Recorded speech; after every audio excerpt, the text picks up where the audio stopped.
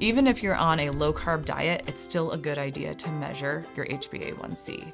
Many people go on a low-carb diet to lower their blood sugar, and it's usually very effective. But sometimes you can go too low and restrict carbs too much, and it can backfire.